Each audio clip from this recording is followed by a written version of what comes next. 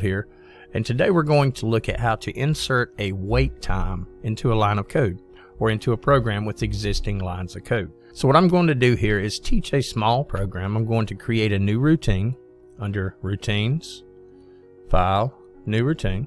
I'm going to verify that everything's what I need. This is a procedure. It's not a function nor a trap. We'll talk about those later. Routine 2 is a good enough name for me. If I didn't like that name, then I could just go here and rename it. In this case, RT2. No special parameters are required. And this is going to go in the module number 1. So we have to verify all these things are correct. So I hit OK, and I've created a new routine. What I'm going to do here is create a very simple program because there's some things we have to look at when we're using the wait time feature in a line of code. To begin with, the wait time is always measured in seconds. So what I'm going to do is teach this position as a home position for the robot. And I'm going to have it just make a motion over here somewhere, come into a defined point, and then return back to the home. So to do that, to begin with, I'm going to use add instruction. And I'm going to go to my common menu. This can be found under others, but I'm just using common. And I'm going to choose move ABS JP. Now by tapping that, it has inserted this line of code into my program, essentially teaching this as my position. Here we can see we're using the generic asterisk or an undefined name. We'll look at the differences between this and defined names in a later video, but I want this to be a home position. So I'm going to create a home position called home 2. Very simple. The last one I created was home, and that's why it's showing this up like it is. Normally it's just going to default to like PT1 or PT10 or PT20. Now I want this home position to be global. I can localize it and make it only good in one routine or one module. Storage type should be constant. I don't want this data changing. I don't want it changing, and we'll talk about the differences between those as the series goes on. This is the only robot in this cell. Should I had multiple robots in this cell, multi-move or something like that, I may have to identify the robot that this home position is assigned to. I can localize it. Since I created it global up here, none of this is going to matter. But if I had chosen local here, then I'm going to have to tell the system which module and which routine that this home position is valid in. I'm going with a global so that I can reuse this in multiple programs.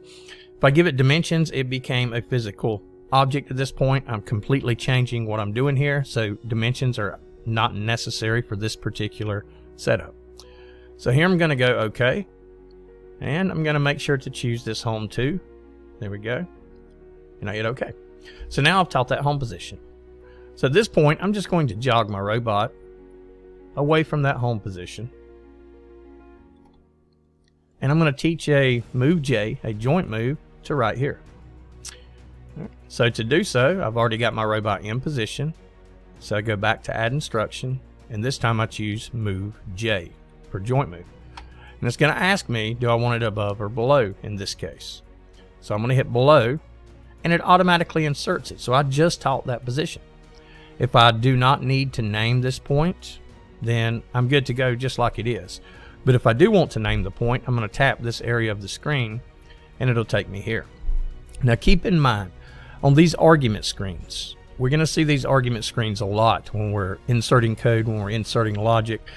Anything that shows up, like this P1 for example, any name that shows up below your new or on this side means that that point already exists.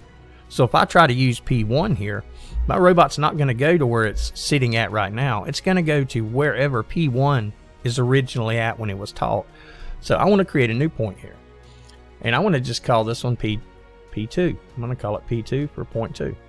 Or, excuse me, P2, not 5. Okay, alright. Now I can localize this point name to just this module and program if I chose to, or routine. Storage type should be constant for points. We don't want this to be variable or persistent, and we will see the differences later. Once again, which mechanical unit is this point valid for? In my case, with one robot in the cell, TROB1. And since I chose global, it really wouldn't matter what I chose here for module or routine. But if I wanted to make this point local to a specific routine, I would have to choose the module and the routine. Once again, we do not give it dimensions because then it changes and becomes something totally different. So I'm going to hit OK, and I'm going to Make sure that P2 is up here in my argument, and it is. So, okay. So now, I can actually don't even have to move the robot again. I'm going to just use a copy and paste feature because I want it to return where it began. So I'm going to choose my edit. I'm going to copy this line of code. Then I'm going to highlight where I want this to go below. I want it to go below this point, so I have to highlight this, and I'm going to hit paste. And there we go. So now if I test this out, it's going to give me an error, and the reason I know it's going to give me an error is because I do not see my program pointer over here. So when I hit PP to cursor, I will get an error. And it tells me to move PP to routine because the execution stack has lost the program pointer. So I'm going to go PP to routine, choose my routine again, back inside of it, and here is my pointer. So now I'm ready to run this. And I'm going to go ahead and run this in at 50%, should be good. And I'm going to run it in continuous so we can watch it run. Hit play. And we should see the robot go home. Now it's going to go to P2 and back home. And since I have it in continuous, then it will repeat this process indefinitely until something stops it or I stop it. So let's look at how to add in a timer here, or a wait time, I should say. One thing we have to take into consideration is the point that I'm putting the wait time in an exact or fine position, or is it an approximated position or a zone? In this case, we see zone. So we know that when it went to this P2, which was down here, the zone of 50 means the robot will approach it within 50 millimeters, but it will bypass that point and exit to the next point in the program without ever coming to a complete stop. And that has a big impact on how the wait time works. So let's look here. I'm going to choose a fine move for this particular P2 and hit OK. A fine move will take it exactly to that point, stopping, then reading the next line, then moving. So when we use zones, we're giving the robot the ability to read ahead. It'll read this wait time ahead of time, and it will not wait as long. And we're gonna demonstrate that. First of all, see, I got a fine move here. Next, I want to add my wait time in. So I'm just gonna scroll under common, and I see wait time. When I select it, it's gonna bring me to this screen. Now, as you can see, there are a lot of variables here that have been created. Maximum wait times, there's a lot of different variables. Don't use these variables unless you know exactly what they're for. And unless you have set them up and you're very familiar with where these can be changed and where they can be used, try to stay away from them. Now, if I want the robot to wait for 2 seconds, then if I hit new and I go to name here and I say 2 and hit OK, it's not a valid data name. If I look back, I'll see that this is name. It's not number. It's not a numerical value. So to enter a numerical value on any argument screen, we have to use this 1, 2, 3 button down here. So I'm going to hit the 1, 2, 3. It brings up this keypad. And now I can type in 2 for 2 seconds. Hit OK. Hit OK again. And now we see it is in my lines of code. So the robot should start at home, make a motion to P2. This is a fine move, so once it reaches P2, it'll wait for 2 seconds. Then it'll go back home, go back to P2, wait for another 2 seconds. So let's test this out. Okay, so here we go. All right, it's on its way to P2. And once it gets there, it should stop and wait for 2 seconds. And there we go. So putting a wait time in our line of code is easy. But something you have to take into consideration is the zone before the robot reaches that. Because if I put a zone here, and I'm going to change this to a zone of 50. If I have one already predefined, there we go. A zone of 50 here. It tells me my program pointer will be lost. Anytime you go to making a lot of changes in your code, it'll lose the program pointer. So you just say, okay, I see it's gone. I just hit debug, PP to routine again. Right back into my routine, and I got my program pointer back. But now, with this zone of 50, what this does is this gives the robot the ability to not just bypass this point, to sort of cut this corner here, but it also gives it the ability to read ahead. So what's going to happen is once the robot's within 50 millimeters of this position, it's going to start that wait time of 2 seconds. So it's not going to wait at this position, as we can see.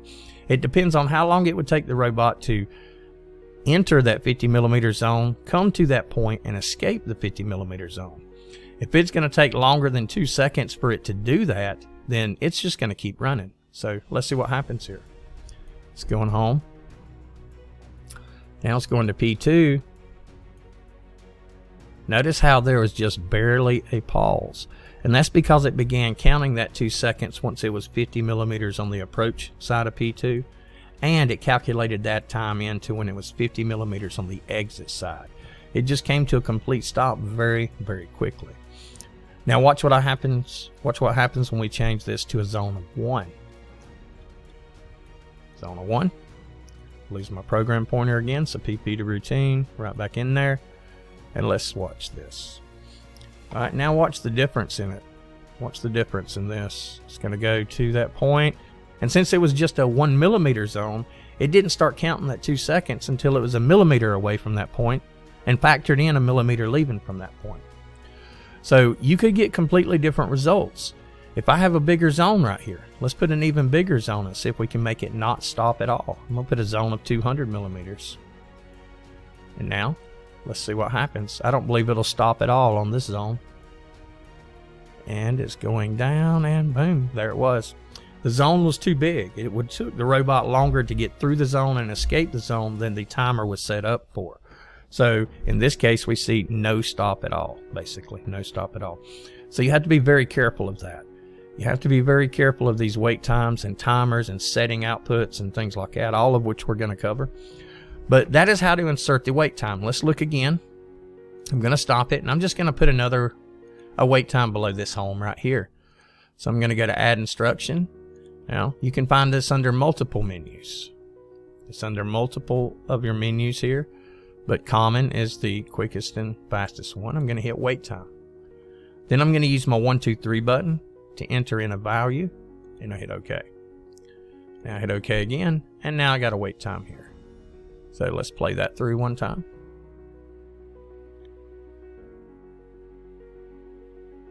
Wait, and